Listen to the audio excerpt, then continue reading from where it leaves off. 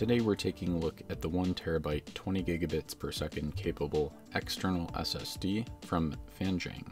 This is actually a newer brand to me. I haven't heard of them before, so if I mispronounced it, my apologies. They actually reached out asking to sponsor a video review, and after taking a look at this SSD, the specs, and the size, I was pretty interested. I liked that this SSD comes in a nice small form factor. It's very convenient for carrying around, but it's not so small that you'll easily lose it. It seems like there's plenty of space inside of this enclosure for a little bit of air to circulate, and it feels like there's definitely some heat sinking material in here. The SSD advertises a super fast 2000 megabyte per second read speed and a 1800 megabyte per second write speed.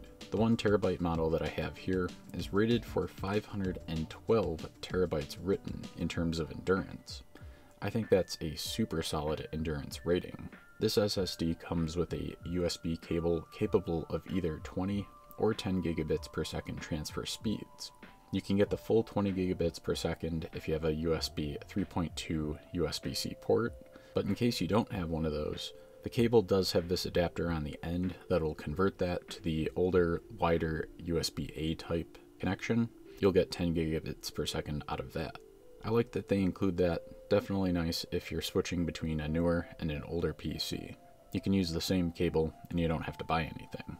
I was really curious to see the real-world performance of this SSD, so I connected it to my computer by a 20 gigabits USB-C port and ran the Crystal Disk Mark 8 benchmark. I was relatively impressed by the results. In terms of the read speed, I got around 2100 megabytes per second, or about 16.7 gigabits per second, and as for the write speed, the benchmark was right around the 1900 megabytes per second average, or about 15.5 gigabits per second write speed. I like running Crystal Disk Mark, but I also wanted to test just moving some files around. So next, I tested transferring a large 50 gigabyte file from my internal SSD to the 1TB external SSD. I was actually fully able to saturate my internal SSD here, so the speed was pretty much capped at about 525 megabytes per second during the entire transfer. It's worth noting though that while the 1TB external could easily keep up with this, it didn't actually slow down at all during the transfer, so I was quite happy with that.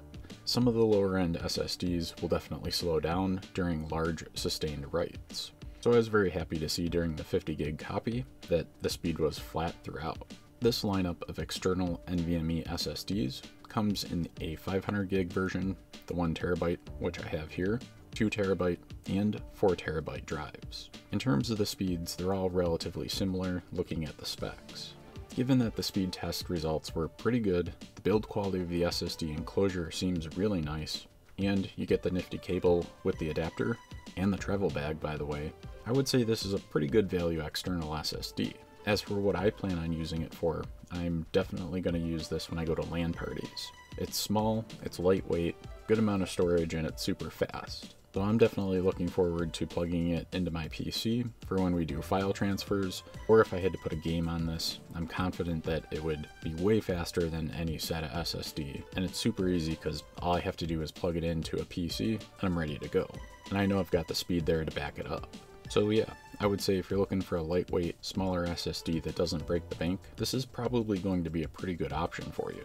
And I wouldn't have any issue recommending this drive. If you want to learn more or take a look at picking one of these up, I'll have links in the description below to check it out.